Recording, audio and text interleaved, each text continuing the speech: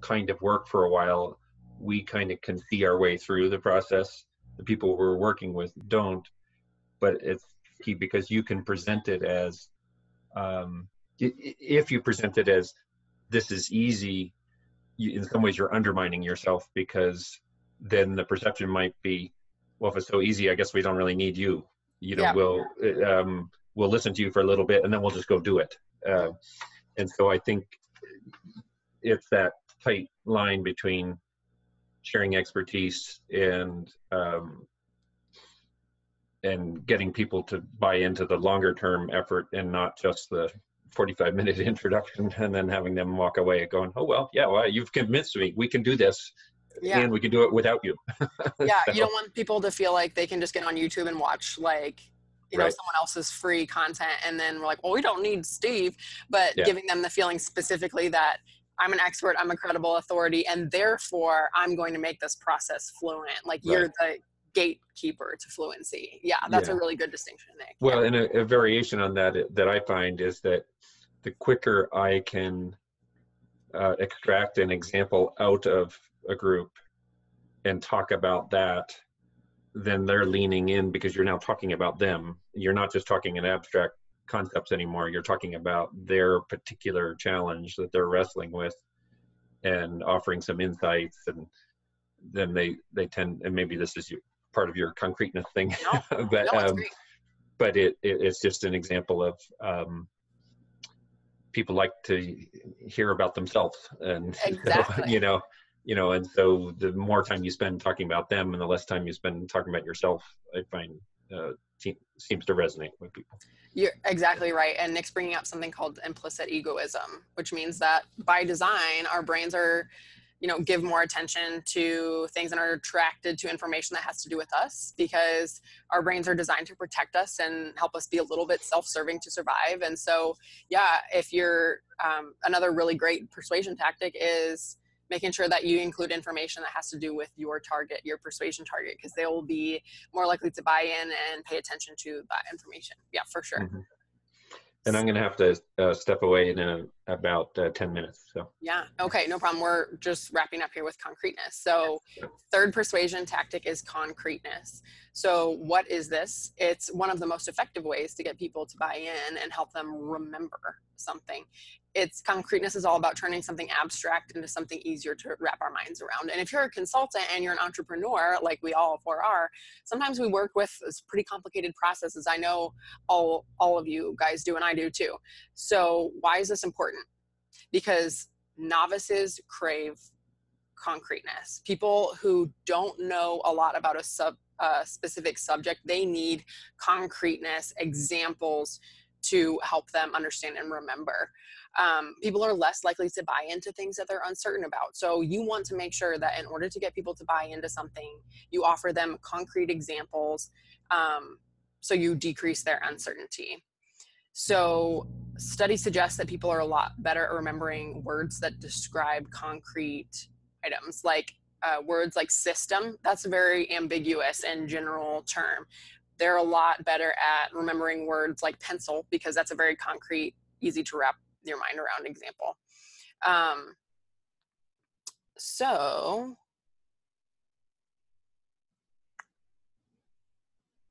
let's talk about how we actually create that feeling of concreteness. So how do we make ideas more concrete in our message? First, we have to be more specific. So one way to do this is think about the goal, the end result, what you're promising to give these people if they buy in, and describe it in very concrete terms. So Nick, how do you describe the end results that your clients will get in very concrete terms? Or how would you, when you're talking to a client and you imagine what they could be if they work with you, what does that look like? What does that feel like? And maybe we can figure out how you'd make that more concrete. Yeah, so the simplest explanation I give is that I help schools and their communities figure out where they are educationally and where they would like to be educationally. And then if there are facility impacts in relation to that, I help them figure out how to get a better fit. And if that involves design teams, I help make those design teams more effective on behalf of the client. So Mhm. I try to, that's my quickest explanation of what I can give people. Yeah. The other more specific things that sometimes I'll do is talk about, I have 8 basic ways I can help you save money right off the bat. Yeah. And I find that schools that use those techniques save way more money than they would ever spend on my consulting effort. That's great, you know, because that's things so much like more that. concrete. Yeah, and I have more specific stories about a superintendent in Phoenix, Arizona that I helped in a 3-minute consultation save $1 million on furniture. Yeah, You know, that's so instead of them doing just general arm waving stories, I actually wrote them all down so that I would remember them when I was before going in to talk to somebody. So that's just awesome. have them at the ready to share. That's a really great example, because you started out by describing your service as helping people educationally, and that's like, educationally is a word that that can mean so many different things. And what is the end result? I don't know what that looks like, what that feels like, but saying, here are 8 ways I help you make more money, that is so much more persuasive and something that would make me buy in so much more, because I can imagine the feeling of money. See, looking at the school district bank account, and I know what that looks and feels like. Yeah, absolutely. So, Steve, here's a question for you. When you are talking to potential clients of yours, what does that end result that you give them, what would that look and feel like? What is change done well in their organization? Concretely, what does that look and feel like? So we're going to eliminate or minimize the amount of resistance that's going to that people are going to display across the board. We're going to get people to have a greater buy-in and taking ownership of the change, and we're going to shorten and compress the time frame that change takes place. So really 3 things. Okay, so it's great that you have 3 things. So I think that those would be even more persuasive if they were even a little bit more concrete. So here's an example of, I was workshopping with a colleague of mine, and he basically creates apps that help manage information. And that I had worked with him for like a year, and I still didn't really even know what he did, because he never described it in very concrete terms. And so some other people, we kind of helped him come up with a way of describing his job instead of, I manage information with IT. He said, think of all the pieces of paper you touch throughout your workday. I make it so that you don't have to touch those pieces of paper, and instead they live on your computer in files that are easy to find.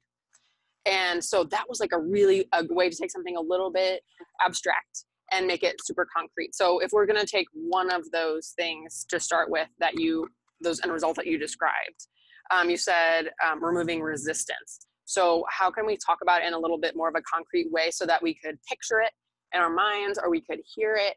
And you said you're visual. So what does that actually look like in the workspace so that you could describe it for a potential client? Yeah, so I'm just like rambling out loud here, but so there's always naysayers, and there's people who are going to be like, oh, I don't like this, and I'm going to go directly after those people, and I'm going to figure them out. I have the ability to figure them out right away and identify those people and go in and listen to them and let them tell me what the issue is, and tackle resistance head on. That's fantastic. That's great, because if you were to ask people who in your life is a naysayer, like picture someone in your life who's like a negative Nancy or a naysayer, that would make that result so much more concrete for me and easier to buy in. We want to think about the most ambiguous or uncertain part of what we're asking people to buy into, and make that very concrete and easy to picture and feel and imagine, wrap our minds around. Does that make sense? Mm-hmm. Yeah. Right, cool. If I could do it in a way that like plants the seed and say, okay, you guys all have naysayers in your office. Do not tell me who they are. I'm going to go in there and figure them. I'm going to be able to spot those people a mile away, and I'm going to go right after them. Now, you can tell me if you want, but if you don't tell me, it's okay, because I'm going to figure out who they are right away, because they stick out like a big shining bulb to me. I know who these people are. So yeah, and that's using fluency too. Go ahead, Nick. Yeah, I was going to say, and I'm going to step away, but I think there's some other ways to say all of those same things, which is Steve is someone who can read people well, you know, that he understands the kind of basic characteristics that people are communicating to others. And you could also make, I'm just thinking of a simple visual, which is typically there's a third of a group that you're working with that has already embraced the future and is waiting for everybody else to catch up. And there's the third that are actively resisting any change. And then it's the middle third that you're trying to kind of move, knowing that those most resistant ones will either retire or eventually get on board when they realize significant change is underway. So there could be a simple graphic of the third. But also, I think if you can weave into that, I'm good at reading people, because then it kind of assures people around you that you're going to be an asset to their organization, because you're going to be able to see interactions between people that maybe they don't see because they're in it all the time. Yes. And so that kind of outsider who can see well is important. I'm going to go, but this was fun. Thanks, Nick. All right. See you. Yep. We'll talk to you soon. Okay. See ya. All right. Adios. Bye. Bye. So, Steve, you were talking about using visuals earlier, which is fantastic. And that's actually the second way that we can make things more concrete. And Nick just gave you a great suggestion about the thirds example of people who are ready to buy in, not so ready to buy in. And I think that concreteness might be the most important tactic for you that we're talking about, because change management and working with organizations, they're by nature kind of abstract. Like, even when I was studying organizational communication, I often had a hard time picturing what we're talking about. So here's an example that I really like about creating imagery and making things more concrete using visuals and sound. So back in the 80s, an organization called the Beyond War movement came about. I don't know if you guys are familiar with Beyond War, but basically they're an organization that was opposing arms deals and nuclear war. So they organized volunteers to go around to people's houses and get them to oppose nuclear war. So how could they make their argument more concrete and credible? Because nuclear war is kind of hard for people to imagine. And how can you make nuclear bombs more of a concrete concept in people's homes? They came up with a very persuasive way to use the concreteness tactic. They had people host house parties with the Beyond War movement and made a little demonstration. So they had a metal bucket sitting on the floor, and someone would get up and drop one BB, a metal BB, into the metal bucket and say, we're going to imagine that this is the Hiroshima bomb from World War II, and kind of describe what that devastation looked like, and drop that BB in the bucket. And you kind of hear that BB clang around in there. And then they would drop 10 additional metal BBs into the metal bucket, which is kind of loud. And you hear that crashing around in the bucket, and say, that's the power of one nuclear submarine from the US or the Soviets. And then would drop 5,000 BBs in a bucket to symbolize the 5,000 nuclear warheads that were in existence at the time between the US and the Soviets, just to kind of make concrete by imagery and sound the scale of this really kind of big abstract idea.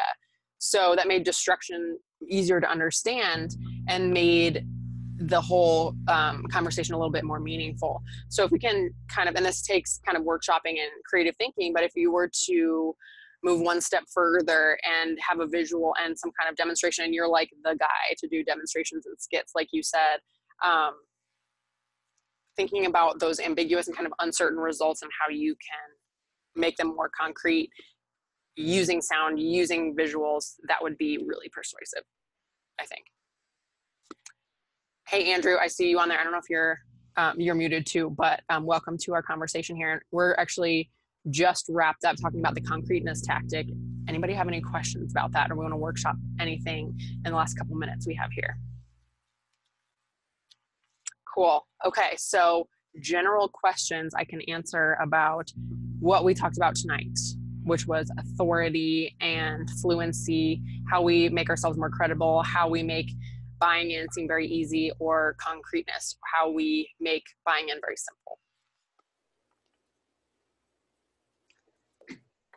Yes, Steve. It's not so much a question as just sort of a comment. What I really liked about this, Micah, is that in all three of the areas, I can see where I've been doing like a couple of them. Good.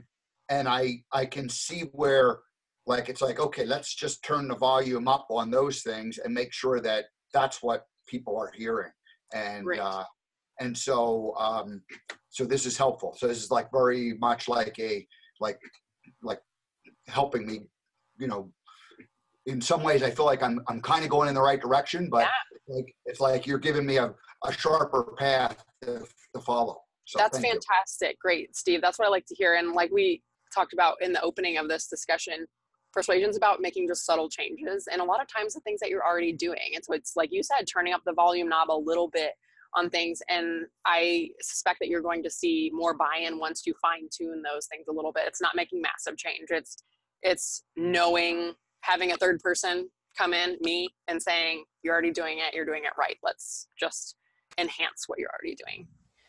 Awesome. Thanks, Steve. So again, to summarize, we talked about the authority tactic, or how you can increase your expertise. And once you're an authority figure, people are a lot more likely to buy into your requests.